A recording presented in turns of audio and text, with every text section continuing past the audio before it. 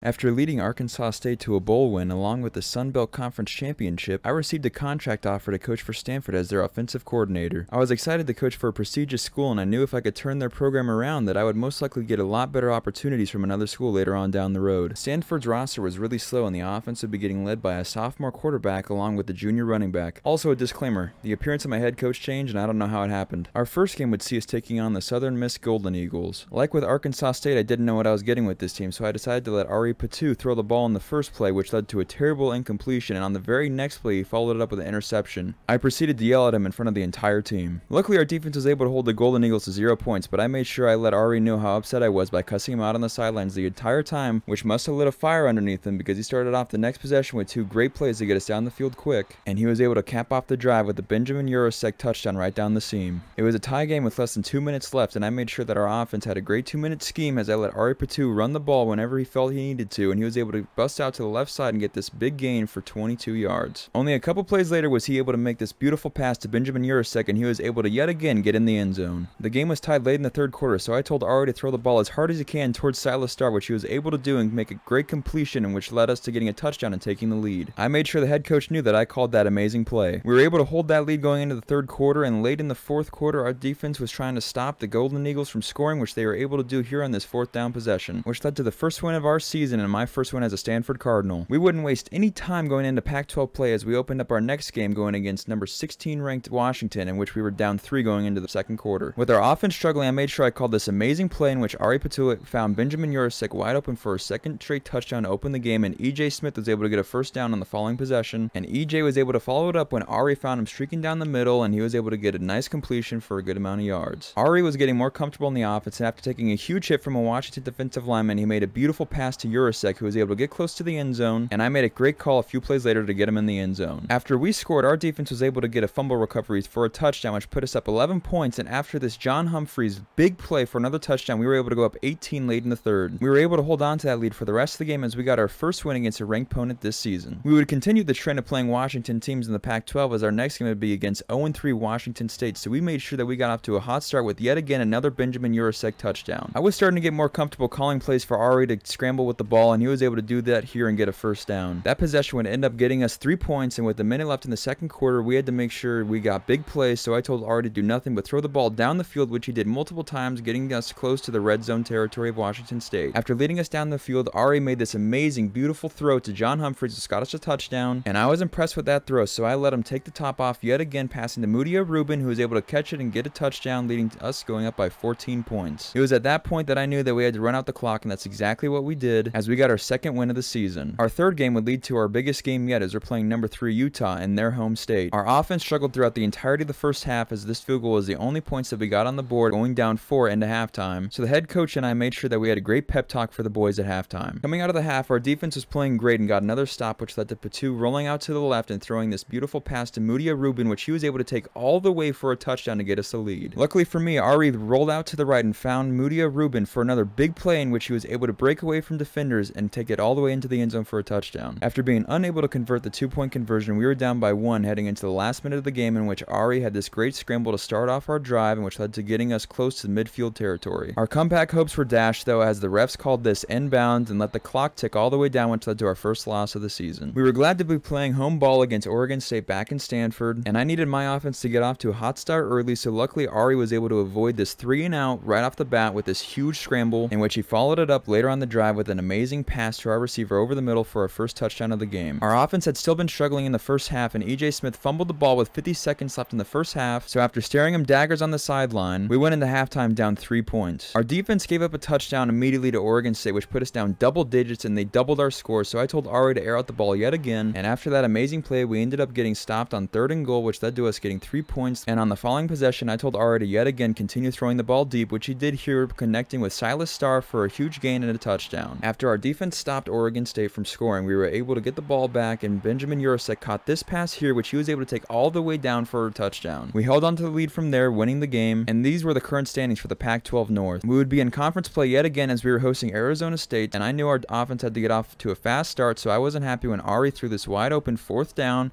and on the very next possession, EJ Smith ended up getting safetied. Before I knew it, we were down 16 points going into the second quarter. I needed Ari to pull off a great play, so I looked good in front of coach, and luckily he connected here with John Humphreys, who was able to break away from a defender and take it all the way down close to the end zone. A few plays later, Ari made this beautiful read which led to a touchdown. Ari had been playing really well up until this point, so I let him air out the ball, which did not work as it got intercepted. On our very next possession. We found ourselves down 23-7, so luckily Ari found Robinson for this pass here, which led to an E.J. Smith the fourth touchdown right up the middle. I don't know what it was this game, but our defense could not stop Arizona State whatsoever, and we found ourselves down 15 points close to the fourth until Ari Patu ran out to the right and found our receiver in the end zone. But yet again, our defense gave up another score as we were down 11 still with 3 minutes left in the fourth. Being down multiple possessions with only a couple minutes left in the game, I told Ari to continue throwing the ball up, and Mudia Rubin came down with this touchdown here, but it didn't matter as on the following possession we got sacked, which resulted in a loss. We were looking to get back on track against Notre Dame, but my offense had been so one-dimensional this year that we had no running attack whatsoever, and after E.J. Smith was unable to get a first down on an easy play to the right side, I decided to bench him for the rest of the game and put in Brendan Barrow, who was our lowest rated running back, but he was also the quickest, which was not saying much, trust me. And thankfully, with less than 2 minutes in the first half, I called an amazing play which got our receiver wide open. After yelling at the team throughout the entirety of halftime, Ari started up the third with the interception, so I decided to yell at the team even more. I told my team to put their bodies on the line as we found ourselves down 10 late in the third, which led to Brendan Barrow getting his first touchdown of his collegiate career. We still found ourselves down 3 in the fourth, and Brendan Barrow hadn't been able to do anything up until this point, and I was getting worried for our running attack for the rest of the season, as it seems like our only offense so far was through Ari Patu, as he proved here by running the read option perfectly and getting a touchdown leading to us taking a lead, and I was pleased on the sidelines. From there we sat and watched as the Notre Dame offense rode all the way down the field, and they let the quarterback scramble out to the outside, break a tackle, and end up getting in the end zone, so we had to yet again drive down the field with limited time left, and Benjamin Jurasek was trying to make that happen. I called the read option with 30 seconds left, in which Ari read it perfectly, leading to the game-winning touchdown, and we were finally back in the winners column. The most difficult game was yet to come as we were playing away against number 10 Oregon, and if we wanted any chance of winning the Pac-12 championship, we would have to beat them this game. So thankfully for me, my offense got the first touchdown of the game, but it didn't matter as we were down late in the second quarter, and Ari made this terrible read which resulted in an interception, and the head coach started questioning my play calling abilities, because that interception would lead to us going down 7 at halftime, and instead of getting better, things only got worse as Ari made another terrible read at the beginning of the third quarter, leading to this interception which he took all the way back for a pick six. I made sure to cuss out Ari in his headset the rest of the game. I began getting nervous about my job security, and if it wasn't for the defense, we probably wouldn't even be 5-2, and even after this Ari Patu big scramble for a touchdown, it didn't matter as we ended up losing the game. Luckily for us, we were back in sunny California, in which we got off to a quick start against 18 UCLA as Ari continued making amazing passes, and I made sure the entire team knew how pumped I was. Our lead was able to hold out through the rest of the game as our defense only gave up 10 points, and we ended up killing the clock. Unfortunately for me though, we had the number 1 team in the nation, USC, coming to Stanford, where they brought their top 10 offense in every single category. I knew if we were going to win this game, I'd have to stop worrying about the defense and call some great plays on offense, and Ari Patu was able to find Benjamin Jurasek for the first touchdown of the game. The game was quiet on both sides of the ball as we were only up 10 with 10 seconds left in the second quarter, but Ari Patu rolled out right and found Silas Sarr for this 55-yard reception, which resulted in us getting 3 points and going up 13 at halftime. To begin the fourth quarter, we were able to take another field goal, which put us up 16, and I was telling my offense that we had control of this game. USC would finally answer back as they got 8 points on their next possession, and I knew that we had to continue to run out the clock, and with a couple first downs, we were able to do that, and we were able to take down the number 1 team in the nation in USC. Even with the big win, the head coach was not impressed with my coaching abilities as we had the 81st offense in the nation. I was hoping against California that we'd be able to get off to a fast start so head coach would stop breathing down my neck, but after that interception, we were down 10 points in the second quarter, so luckily Jurasek made this great play, but tragedy would strike on the next play as Ari Patu threw this terrible interception, and I noticed on the next drive that he wasn't in the game and we had our backup in. I was worried about Ashton Daniels as I didn't know how good he was, so I was going to be calling conservative plays for the rest of the game as Ari was going to be out of the game with a mild concussion. I made sure to pull out our go-to plays for Ashton as we found Jurasek streaking down the middle, and Ashton was able to find our running back for this play here, which he actually broke a tackle for the first time in what seems like all season, getting close to the end zone, and he was given the ball in the next play, getting us a touchdown and tying the game. I had some confidence going into the third, so I let Ashton air the ball deep, which was a terrible idea as he threw an interception, and we were down 7 going into the fourth quarter, but EJ was able to get another touchdown, and Ashton was able to find Mudia Rubin wide open over the middle for this big gain, and a few plays later, he was able to find Silas Starr on an easy slant route, which he was able to take all the way down to the house. With the 4-point lead, it was up to our defense to get a stop on fourth down, which they did, and we were able to walk out of the game with a win without our starting quarterback. Our last game of the regular season would see us taking on my former team Arkansas State, and their offense was not as good as it used to be. I knew that we were the superior team, and with the head coach breathing down my neck, I wanted to use this game to pad all of our stats. At this point in the season, I knew we were a one-dimensional team and had no rushing attack, so I continued to pass the ball throughout the entirety of the game, and that was working up until this point as Ari had been playing an amazing game, and he was able to thread the needle yet again, leading to us going up 21, and on the next possession, we were able to score again before the half, and with 2 minutes left in the fourth quarter, we had our backups in, but we were still trying to run up the score even more, which we were able to do as Ashton Daniels found Jason Raines for this touchdown here, and we were able to win the game 49-14. After that game, my job security had gone up 20%, and I was feeling a little bit better, and USC would end up beating Oregon in the Pac-12 championship, and we would find out that the Michigan State running back would win the Heisman, and we would be playing Boise State in the Las Vegas Bowl. Opening up our bowl game against number 19 Boise State, I knew that we had to get off to a fast start, and Ari found Silas Starr for this amazing pass down the middle, and he followed it up by finding John Humphreys here for a touchdown. On the next possession, Ari found Silas yet again down the middle, and he was able to make a great play out of nothing, and later on that drive, our backup tight end cooked his cornerback, which led to an easy touchdown going up by 2 possessions. Midway through the second quarter, we were driving down yet again, and Urasek got the ball close to the end zone, and I called a read option for Ari to run perfectly, which he did. After going up 21 points with a minute left in the second quarter, I called this amazing play here, which got Silas Starr open, which he was able to take it down to the end zone, which led to us going up 28 points at halftime. The head coach and I were finally on talking terms again, as we ran out the ball for the majority of the second half, and we had our backups in by the end of the fourth quarter. I was ecstatic to win my first bowl game as a Stanford Cardinal. Ohio State would go on to beat Miami in the national championship, and I was just hoping the head coach would give me another contract extension and allow me to come back next year because we had a lot of great recruits coming to town.